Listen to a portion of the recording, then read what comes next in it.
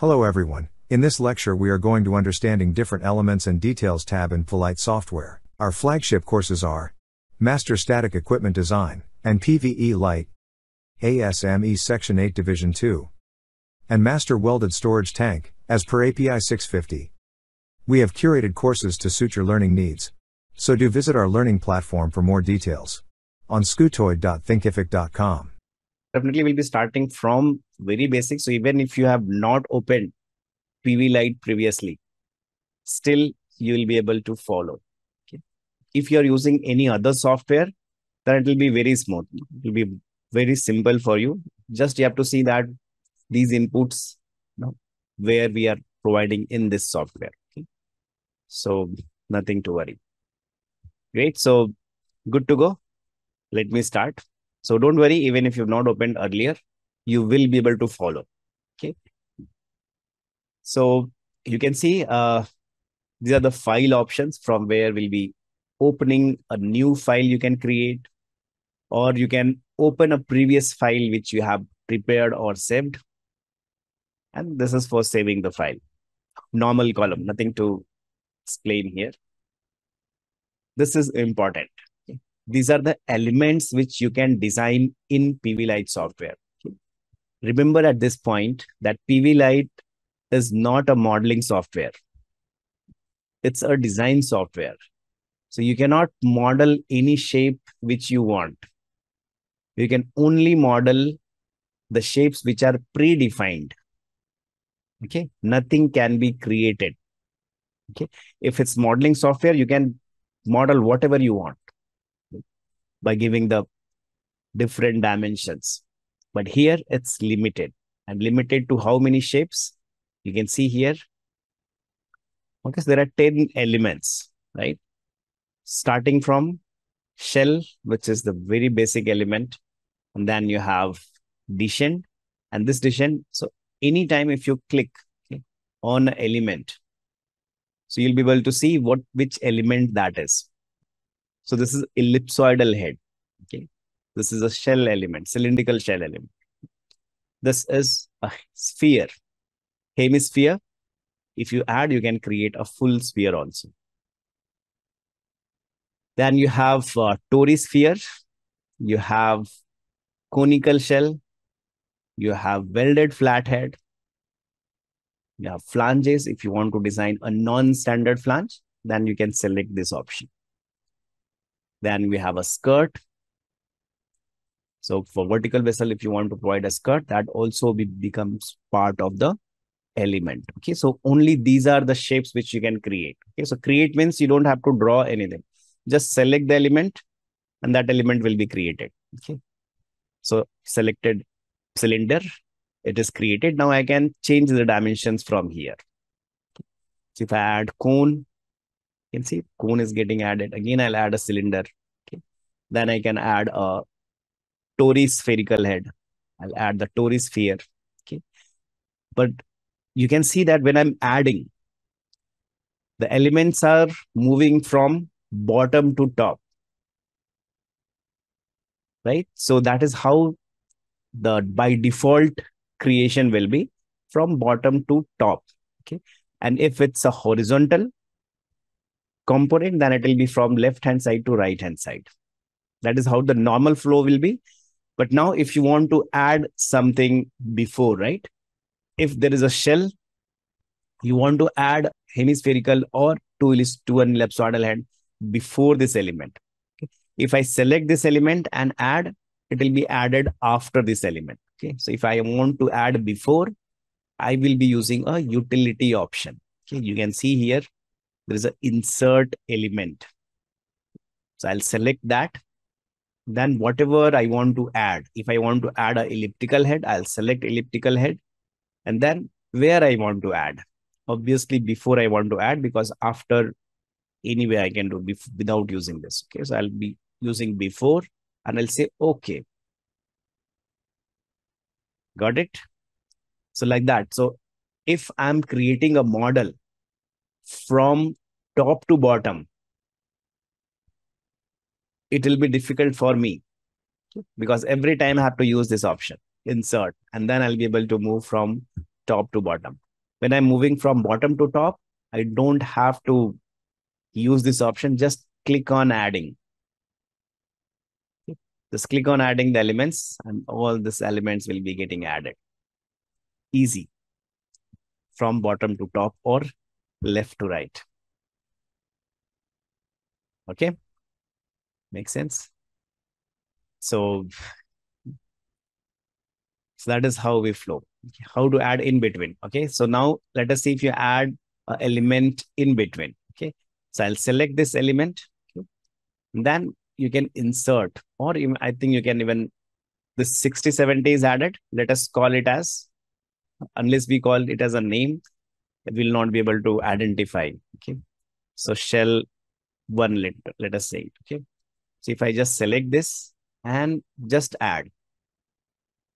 So it is not adding, it is taking on the top. Okay. So what you'll be doing, you'll select the shell element 6070, and then what I'll do, I'll insert where I want to insert after this element. So I'll be using insert. Okay. So now you can see a small element is inserted. Make sense? Yes. So whenever in between you have to add or previous to any element, you have to use the insert option. Okay. That is what you'll have to use. So simple to create the model, but whatever you are creating now, it's the default dimension which it is taking. Okay. So if I have to change the dimension, I'll go to the input data here, okay, and I can change it. Okay. So we'll talk about that also, but let us see the other options. So this is the main element. Okay. Now, if I'm making a pressure vessel, what do you think the other auxiliary items may be required to be added on this? What are the items which may be required to be added for this element? Maybe lifting lug, maybe flanges, nozzles, what else? Stiffeners, okay, if it is external pressure vessel. Platforms, if it's a column, you may have to add some internals like packing, tray, right? You may have to add a jacketed pipe, half pipe, bracket support, lots of other items which can be added. So how to add them? So for that, you'll be going to the details option, limpet coil. Okay. So you can see these options. Side glass and light glass you can add. So you'll be seeing what options we have. Only those options you can utilize. Okay. No other option. So you can see here, these are the details which you can add on this element. Okay. So if I select whichever element I want to add, I'll be selecting that element and then using this option. So first one is for stiffener ring. Second one for nozzle input. So any nozzle if I want to add, I can add from here. If I want to apply forces and moment, okay, that also I can add by using this. If I want to add weight, there is some weight, that item I cannot model, but that weight has to be taken care of. So that kind of things I can just add as a weight. Then you have platform option. You can use platform option. So don't worry, we'll be using most of them and try to create in your model. So right now we are just getting familiar with what is available so that you know what is available, what is not available. Then there is packing. Sometimes in column, you may have consider a packing. Okay. So when I say ladder platform, packing, what do you think? PVElite will be designing that ladder platform or packing? If I'm adding, what do you think? Am I designing those parts by using PVElite or just considering the weight of them? We are not designing ladder or platform or packing or tray. We are just considering for addition of the weight. So your model or your vessel will be designed for that weight, nothing else. Don't consider that you will be able to design that platform. Platform design is another task. Okay? which typically done by the civil engineers. Okay. Now, saddle. So for vertical vessel, you can see that input is not activated because saddle will be used only for the horizontal vessel. So when I make this horizontal, then this option I'll be able to use. You have lug input, lug or bracket support. I can provide lug support or bracket support to my equipment. Okay. So now for bracket support or a saddle support, is this also for only weight or will be designing those component also? The support part, saddle support or bracket or lug support, are we designing in PVElite or only weight? So this is for design. Remember, this is not only for weight, but you'll be actually designing those components. Okay. Bracket support and saddle support, also the leg support. So you'll be designing the leg support also. Okay. So it's not like all these options only are for weight. Some are only for weight consideration as a load, but others you will be designing them. Okay.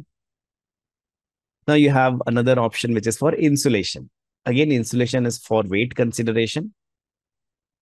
You have liquid, design liquid, that is used for design because that will be adding the static head. Additional pressure will be created because of that option. Then you have lining. So you can see this option that is for lining. Okay, so you can use this for lining. Then you have half pipe jacket or limpet coil. Okay. So that option is also available. You can design those parts by using this option. Then clip. Okay, sometimes there is some component getting welded. Okay, and there is a load getting applied on that. Okay, so one example may be ladder or platform support or any other pipe getting supported by this vessel. So there will be load transfer by that component. So in that case, you can use this option and apply that load on that component. Make sense? Then you have jacket. So vapor jacket or distribution belt. That is nothing but a kind of jacket. Okay. So that also you can model. This option is for tube sheet. Okay, that we use for heat exchanger design. This is the lifting lug or trunnion. So we'll see that. And then you have ribs or stiffeners, which is basically API 79 or EN code. When we select that time, we have to use that option. This is for API 579 in service inspection design. And to learn more about these courses, register with the link in the description.